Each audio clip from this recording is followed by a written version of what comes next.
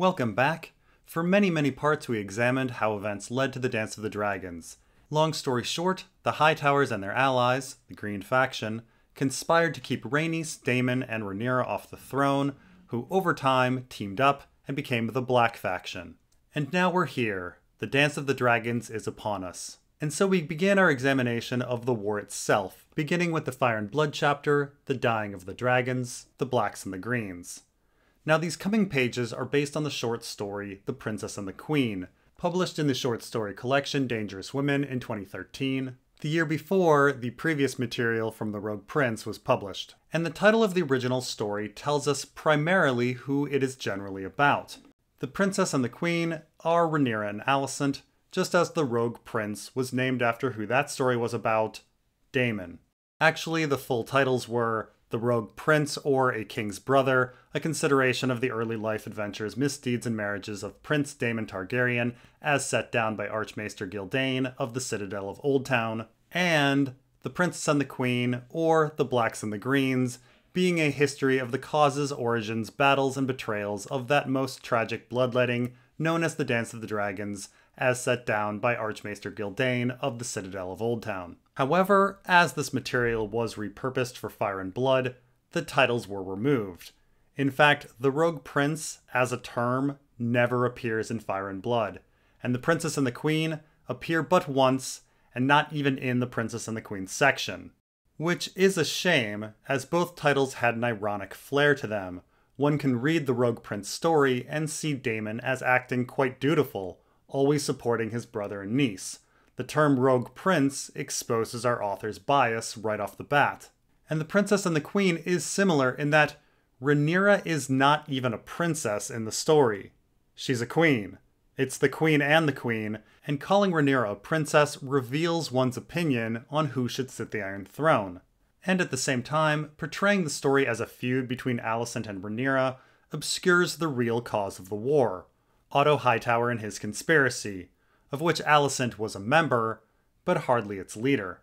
Now, it may be a coincidence, but the Victorian poet Alfred Tennyson wrote a play during the reign of Queen Victoria called The Princess, mocking women's education and what would eventually be known as feminism. And so when viewing the play The Princess as a piece of literature, it's impossible to separate it from the context of Victoria, the Queen. The play is The Princess and the Queen, even if it's only called The Princess. Maybe George R.R. Martin was thinking about this, or maybe it's a coincidence. Regardless, this does get into one of the big causes of the Dance of the Dragons. When one has a female ruler, she is propped up as an example of a strong, educated woman, and that affects society as a whole. Whatever the case, I quite liked the two titles of the stories, and it's a shame they didn't survive, though as a consolation, House of the Dragon did name 2 episodes after these stories. So now let's get into the text. The Dance of the Dragons is the flowery name bestowed upon the savage internecine struggle for the Iron Throne of Westeros fought between 2 rival branches of House Targaryen during the years 129 to 131 AC. To characterize the dark, turbulent, bloody doings of this period as a dance strikes us as grotesquely inappropriate. No doubt the phrase originated with some singer. The Dying of the Dragons would be altogether more fitting, but tradition and time have burned the more poetic usage into the pages of history, so we must dance along with the rest. And so here we begin with Gildain's overview of the Dance of the Dragons, which is a bit off. So he calls the fight between the Blacks and the Greens the struggle between 2 rival branches of House Targaryen. Of course, there really isn't any branching to House Targaryen. Aegon and Rhaenyra are half-siblings. There hasn't been time for branching. Not to mention, it doesn't really explain the importance of Daemon and Rhaenys, who would not even be on Rhaenyra's so-called branch. Gildain's description is astoundingly reductionist and paints the war as a simple family feud. Piggybacking on this, the word rival isn't really accurate either. There was a rivalry mentioned in The Rogue Prince, the dubious claim that Alicent's children and Rhaenyra's children were rivals despite the significant age difference and the fact that they didn't live in the same location. But even if we accept this rivalry, Aegon and Rhaenyra were never described as rivals. Aegon didn't even think he should be king until he was convinced after Viserys' death. So rival branches duking it out is not a really apt description of the dance. The Dance of the Dragons is more accurately a tale of a coup led by Otto Hightower and his faction trying to put their puppet Aegon on the throne ahead of Rhaenyra. Gildane's summary very much tries to divert the blame, which we've been seeing for a long time. It even goes back to part 1, where Gildane claims that the war was caused because there was too many Targaryens and it was confusing. And then Gildane does a little trick. He wastes much of the paragraph lamenting the accuracy of the term Dance of the Dragons versus Dying of Dragons. And honestly, who cares about that? But in doing so, the reader is left debating which is more appropriate, dance or dying, rather than examining the truly important information of what the war was and why people were fighting. It wasn't really an internal family dispute, and it wasn't really two branches of Targaryens. And it wasn't some rivalry. It was a Hightower coup. There were two principal claimants to the Iron Throne upon the death of King Viserys I Targaryen. His daughter Rhaenyra, the only surviving child of his first marriage, and Aegon, his eldest son by his second wife. Amidst the chaos and carnage brought on by their rivalry, other would-be kings would stake claims as well, strutting about like mummers on a stage for a fortnight or a moon's turn, only to fall as swiftly as they had arisen. And so once again, Gildane pushes the idea that Rhaenyra and Aegon were rivals, and their rivalry brought about the war. Except the causation is reversed. Their rivalry didn't bring on the war brought on their rivalry. Otto Hightower and the Green Council's coup brought on the war. Anyway, once again diverting attention, Gildane also brings up other claimants who rose in what is later called the Moon of the Three Kings, the Shepherd, Gaiman Palehair, and Tristan Truefire. Now in the original Princess and the Queen, the reign of these three kings was not fleshed out, which is likely why the paragraph is a little off. The kings didn't really rise amidst the chaos and carnage brought on by Aegon and Rhaenyra. It's more that they arose in the wake of war. Rhaenyra had fled King's Landing and died at this point. This was an after event, really. And if you notice, Gildane mentions the mummers strutting about for a fortnight or a moon's turn. We don't know of anyone who ruled a fortnight. The three kings all ruled about a month. It seems George R. R. Martin wrote this paragraph not knowing exactly what the reigns of the pretender kings would be like, and then forgot to edit this paragraph later on for Fire and Blood. But moving on. The dance split the Seven Kingdoms in two, as lords, knights, and small folk declared for one side or the other, and took up arms against one another. Even House Targaryen itself was divided, when the kith, kin, and children of each of the claimants became embroiled in the fighting. Over the 2 years of struggle, a terrible toll was taken on the great lords of Westeros, together with their bannermen, knights, and small folk. Whilst the dynasty survived, the end of the fighting saw Targaryen power much diminished, and the world's last dragons vastly reduced in number. And finally we get a paragraph that is more or less accurate. The kingdom was split in two, with lords, knights, and small folk choosing sides, and House Targaryen was indeed divided, with the children of Aegon and Rhaenyra embroiled and mostly killed by the fighting. I'm including murders here in the definition of fighting. Now it's the last line of that paragraph that is the most interesting. The war saw Targaryen power much diminished and the world's last dragons vastly reduced in numbers. And this is interesting as Archmaester Marwyn specifically accuses the Maesters of causing the death of dragons, and Lady Dustin specifically accuses the Maesters of conspiring to align houses against House Targaryen, singling out a Maester with a Hightower mother, albeit this scheme is at a much later time. As House Hightower was and is a huge patron of the Citadel, and Otto Hightower did lead the coup that started the war, some suspect that there was an Old Town conspiracy that orchestrated the Dance of the Dragons in order to reduce Targaryen power and eliminate dragons. And we are going to be exploring this idea quite a bit going forward. The dance was a war unlike any other ever fought in the long history of the Seven Kingdoms. Though armies marched and met in savage battle, much of the slaughter took place on water, and especially in the air, as dragon fought dragon with tooth and claw and flame. It was a war marked by stealth, murder, and betrayal as well. A war fought in shadows and stairwells, council chambers and castle yards, with knives, lies, and poison. And so here we hear that the Dance of the Dragons was a unique war, with a big reason being that dragon fought dragon. Now this paragraph is still technically correct in that the dance was unique in that it was a large war utilizing land forces, naval forces, and dragons against each other, though the spirit has been diminished some. Since publication of The Princess and the Queen, George R. Martin wrote Sons of the Dragon, about the reign of Maegor the Cruel. And in that story, we find out that Maegor the Cruel, on Balerion, did have a dragon battle against Aegon the Uncrowned on Quicksilver during the Battle Beneath the God's Eye. Now, Gildain also mentions that the war was marked by more clandestine and nefarious battle tactics, scheming, and betrayals, which is certainly the case. Just to name a few of these darker moments, we have the coup itself, the Cargyle assassination attempt, the blood and cheese incident, the defection of Ulf the White and Hugh Hammer and their murders, and the poisoning of Aegon. But beyond these more obvious events, Gildain's words inadvertently highlight the fact that many more events could have been influenced by scheming, Maester scheming, such as Aemond and Luke's meeting at Storm's End, and Boros Baratheon's actions, the peace offer delivered by Orwyle, and the execution order of Daemon and Nettles at Maidenpool. Long simmering, the conflict burst into the open on the third day of the third moon of 129 AC, when the ailing, bedridden King Viserys I Targaryen closed his eyes for a nap in the Red Keep of King's Landing and died without waking. His body was discovered by a serving man at the hour of the bat, when it was the king's custom to take a cup of hippocras.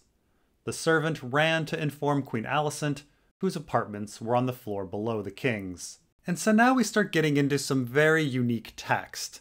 This paragraph and what follows begins to read more like an actual story rather than an ambiguous history, or at least more so than at any other point in Fire and Blood.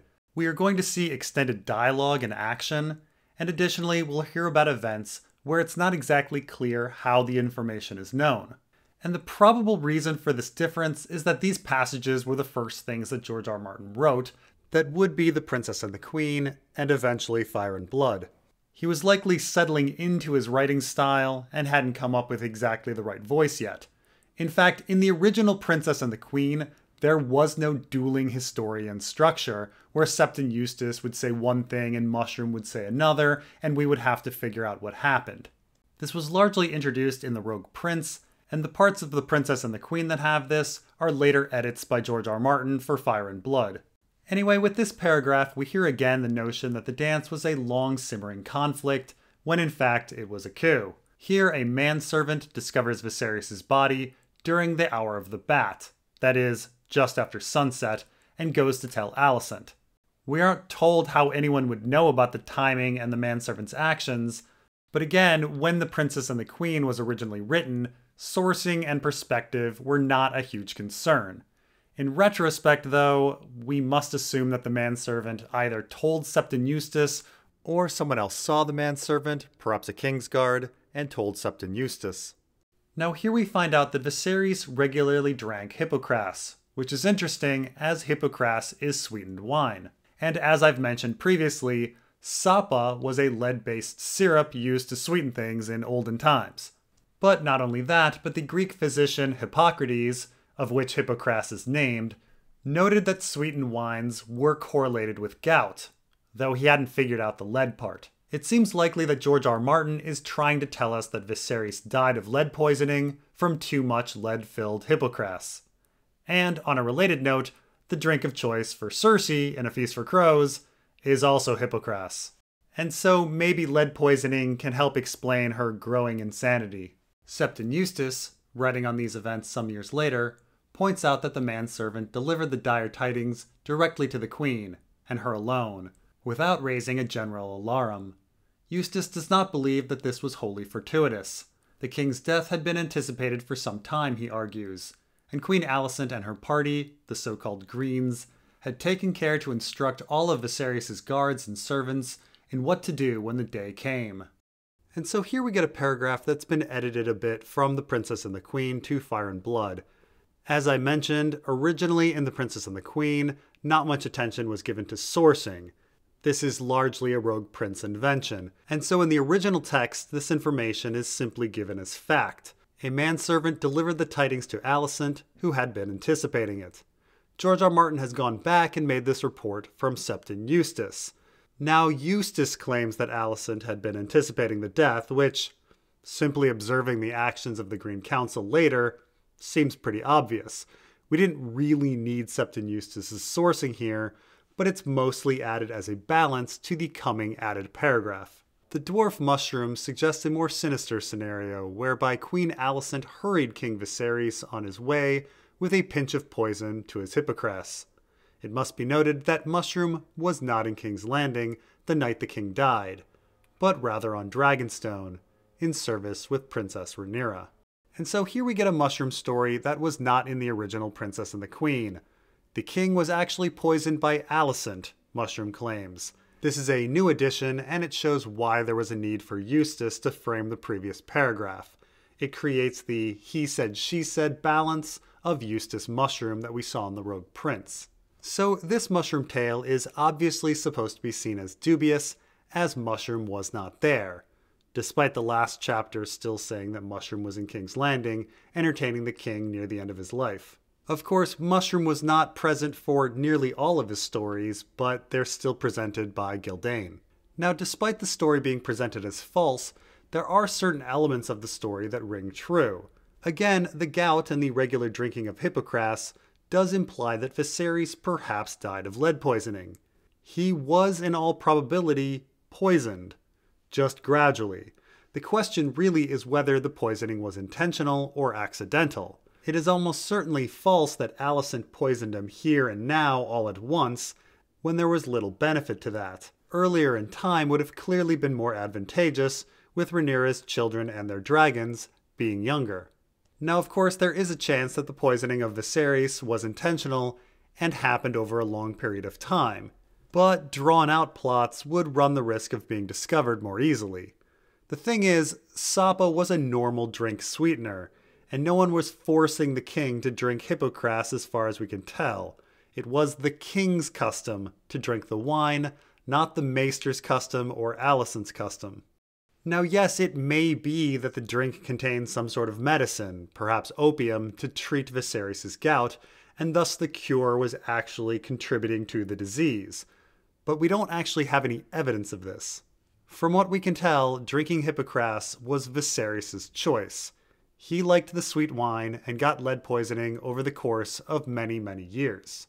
Queen Alicent went at once to the king's bedchamber, accompanied by Sir Criston Cole, Lord Commander of the Kingsguard. Once they had confirmed that Viserys was dead, Her Grace ordered his room sealed and placed under guard. The serving man who had found the king's body was taken into custody, to make certain he did not spread the tale. Sir Criston returned to White Sword Tower and sent his brothers of the Kingsguard to summon the members of the King's Small Council. It was the hour of the owl. And here things get very, very fishy. Now, as I have said, the Dance of the Dragons was a Hightower coup, and later on the story attempts to frame the coup beginning with the so-called Green Council, where talks went until dawn. But in fact, this is not the whole story. There most certainly was an earlier meeting, a pre-Green Council council. Who attended this earlier meeting and what they discussed is unknown, but we know something happened, and we know the meeting was rather lengthy. You see, Viserys was discovered during the Hour of the Bat, and the Kingsguard besides Cole were told of Viserys' death during the Hour of the Owl. That's a bit later. From the Dragon Tamer chapter in A Dance with Dragons, we know that the Hour of the Bat, when Viserys was discovered, comes before the Hour of the Eel and the Hour of Ghosts. We're not sure when the Hour of the Owl is, but it's at least after these, which means the Kingsguard were alerted to the death 3 hours later. In fact, it may have been even longer, as the Hour of the Bat is just after sundown, and it's said that the Kingsguard roused the small council from their beds. It's abundantly clear that Alicent and Criston Cole were doing something during this time, probably discussing their plans with Otto Hightower and perhaps others. The point being, when the Green Council actually convened, various members had already been scheming at the pre-Green Council council. Then, as now, the Sworn Brotherhood of the Kingsguard consisted of 7 knights, men of proven loyalty and undoubted prowess who had taken solemn oaths to devote their lives to defending the king's person and kin. Only 5 of the White Cloaks were in King's Landing at the time of Viserys' death. Sir Criston himself, Sir Arryk Cargyle, Sir Rickard Thorne, Sir Steffan Darklyn, and Sir Willis Fell. Sir Eric Cargyle, twin to Sir Arryk, and Laurent Marbrand, with Princess Rhaenyra on Dragonstone, remained unaware and uninvolved as their brothers-in-arms went forth into the night to rouse the members of the small council from their beds. And so here we get a little roll call of who's in the Kingsguard at the time of Viserys' death, and we're told when they were informed of the death, in the night after people had fallen asleep. Now getting back to the sourcing issue, some may be wondering who the actual source is for all these events and the hours in which they took place. Well, we should remember that Criston Cole was part of the conspiracy and would probably not be talking to Septon Eustace about things. He's also rather busy during the war and dies during the war, giving little opportunity to actually talk to Eustace. However, because Criston Cole guards Alicent, a different Kingsguard would have been guarding the king. The Kingsguard on duty is the one who would know all of the timing and is basically our logical source for all of this. We know it wasn't Eric Cargyle or Laurent Marbrand as they were on Dragonstone, which leaves Steffan Darklyn, Arryk Cargyle, Rickard Thorne, and Willis Fell. Now, the source probably wasn't Steffan Darklyn, as he runs off to Dragonstone and dies soon after trying to mount a dragon. I mean, he had some time to spill the beans to Mushroom, but that doesn't seem that likely. Either it was Arryk Cargyle, who we know in the Rogue Prince was feeding information to Septon Eustace, though he would have to tell Septon Eustace all of this information before his own death, which happens fairly early in the war. Or it could be Rickard Thorne, who dies a bit later in the war, though he's never listed as a source for anything else. We have no reason to believe he would suddenly start talking to Septon Eustace. Or it could be Willis Fell. Willis Fell actually survives the war and is listed as a source of events later on. It's likely he was the one who was on duty and is our primary source for much of this information. And this is a good place to stop. We'll continue on with the Green Council in part 29. Thanks for watching, and we'll see you next time.